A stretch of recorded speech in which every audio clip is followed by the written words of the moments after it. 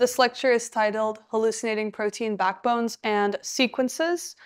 So compared to other types of methods that we've discussed so far, what do you notice here? So we've discussed maybe fixed backbone design, maybe flexible backbone design. We talked about structure prediction, and now we're talking about hallucinating protein backbones and sequences. And so maybe we're interested in making some changes to the backbone as well as the sequence. And so let's talk about it. We talked about protein MPNN being a method for fixed backbone design. So whatever your backbone coordinates are, you want to keep. You just want to come up with new protein sequences that would potentially fold into the same exact structure. Okay, we did that. We also discussed different types of representations for doing machine learning in the protein space in general, but we talked about constructing a protein graph, and maybe we want to learn on the coordinates, or maybe we want to predict atomic coordinates, and so that depended on our application and what method we're interested in either building or using. We talked about protein structure prediction, going from protein sequences to the 3D structure as close to the ground truth structure as possible, determined experimentally. And so now we're going to talk about something that's sort of in the middle of all of this. It's a combination, but also addressing an entirely different subproblem with hallucination. So to focus on some of the differences in terms of the structure.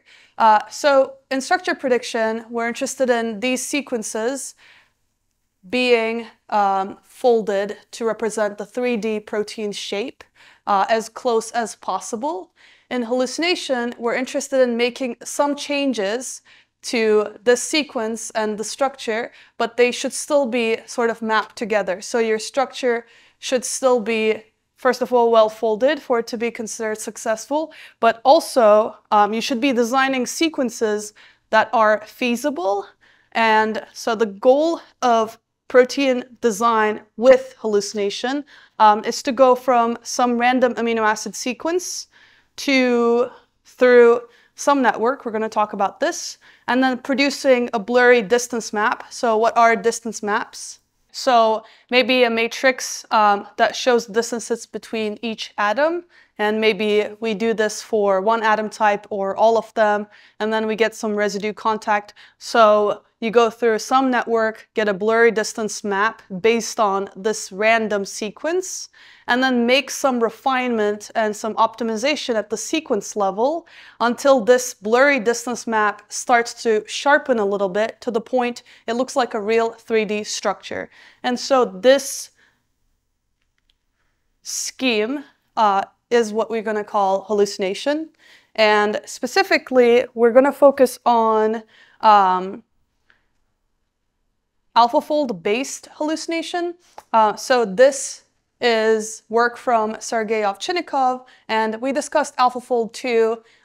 To very briefly repeat, we have a query sequence that we're interested in figuring out the 3D structure for, and we might want to have some database search to find MSA, and then collect some templates that relate to this sequence in terms of similarity, go through MSA module, initialize some coordinates, go through the structure module, try to come up with our best prediction, and maybe do some recycles. And so the goal of AlphaFold is to go from sequence to the most accurate possible coordinates for the structure. But something else we can do with AlphaFold, which is sort of repurposing it to hallucinate, is, well, we know that we need a sequence input, and we can give template as input. And our outputs from AlphaFold include confidence. So what is one way we sort of predict confidence? What is something you've looked at that you remember yesterday from the AlphaFold session?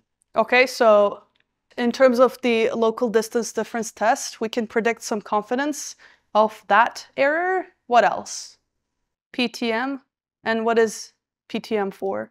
Anybody remember what TM meant? Template modeling score? And so they refer to, so PTM and PLDDT are confidence metrics for how close AlphaFold thinks it has gotten the structure if we were to look at the ground truth, okay? And then we do get some predictions, so this is our AlphaFold prediction in terms of X, Y, Z. And then we get some contact maps, so this distance map or distogram. And then, of course, we get the sequence back out. So we can read the sequence back out. And one thing that people had experimented with before AlphaFold 2 was out, using a different model, was, well, can we go from a random sequence and then try to predict the structure and then see how close it is to the target structure that we wanted, and then figure out a loss based off of this histogram difference, and then figure out, well, can the model improve on the sequence so that it's convinced this structure prediction to be as close to this target as possible. And so this is sort of relevant. One of the relevant concepts here is backpropagation. So essentially you have to backpropagate some loss at the level of histograms such that you can inform the model and then improve upon this initially random sequence until it starts looking a lot like this target structure. And so you take a structure predictor. So this model here could be AlphaFold, for example. And normally, even though from AlphaFold you go, okay, here's a sequence, go into AlphaFold, here's a structure. Well, we're going to go from a sequence to a structure like normal, and then figure out what are the differences we dislike about this, and then have some loss. In this case, it's going to be cross entropy, and then make some changes or updates the sequence such that it gets very close to this target histogram. So this process is going to be AlphaFold-based hallucination, also called AF design, and that is for today's demonstration. We're going to specifically look at Colab design set of notebooks, and then from those we'll be demonstrating with AlphaFold or AF design. Okay, so can we use AlphaFold to design functional proteins? So obviously we're going to place our AlphaFold model here and then try to get some new sequences and then try to get very close to a structure that makes sense, a structure that's well folded and has a sharp contact map. So sharpen that as much as possible going back to this. So now this blue network is actually AlphaFold, and we're doing this until we get to a sharp distance map giving us a nice 3D structure and a brand new amino acid sequence. And so it's de novo design at the level of structure and sequence. So can we do this for functional proteins? Well, I split this into 4 interesting design categories. So what might you be interested in doing this and using hallucination for? So the first one is designing protein sequences onto fixed backbones. So you already know what target structure histogram looks like, and you want to be as close to that as possible. So you want the same sharp histogram. You don't want any changes to this. All you want is, well, find a new sequence that makes AlphaFold, that makes histogram from AlphaFold look like this target. Okay, so that's case number 1.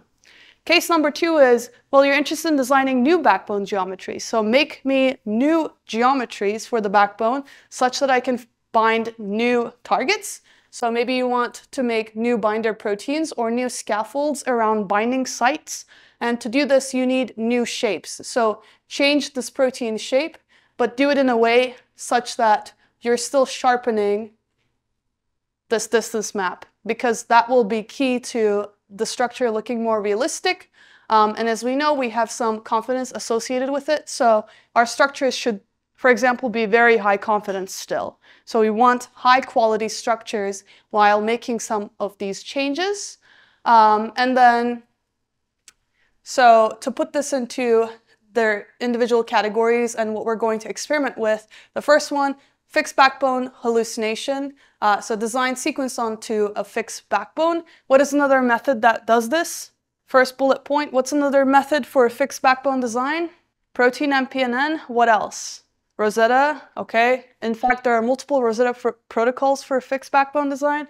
Okay, and then free backbone hallucination. So designing a backbone with no constraint in the form of a target histogram, right? So do whatever you need to do to get me a confident structure And in the meantime, make changes to the sequence, and then you should end up with a fully hallucinated backbone geometry and a fully hallucinated sequence. Okay, in the third category, well, maybe we're interested in designing a protein that binds a target. So what do you think the constraint is for this third bullet point? What might be an input? Structure of target? Okay, so maybe you need to provide, well, bind which target, right? That's the constraint that needs to be inputted so that you can hallucinate a binder instead of doing free hallucination. Okay, and then in this fourth category, what we call constrained hallucination, the idea is to have an input motif. So this motif is a region sort of borrowed from another existing protein. Maybe it's a zinc binding site. As always, maybe it's a CDR loop. You've looked at some of those, and then the idea is, okay, well, hallucinate the rest of the backbone, right? Does this sound like some sort of infilling idea? Maybe. And then for this, you are able to define a motif that isn't contiguous in space. So with a CDR loop, it's sort of going from residue number, let's say, give me the real, maybe CDR numbering. Where did your H3 loops start? Does anybody remember the index? Okay, so let's say 98 to 106 was your CDR loop. That could be a motif, but let's say that you have a binding site that comes together in 3D shape, but isn't continuous in the primary structure. Well, you could have residue number 34, residue number 64, residue number 102, identify the motif that you're interested in keeping, and then take those disembodied residues, making up your motif, and then make a scaffold protein around all of that. So we'll get to demonstrate all of these 4 cases. We'll probably split into groups so that it can be done in time. And we're ready to do a demonstration using Colab design, and specifically AF design and Colab design. All right, and that's the end of this lecture.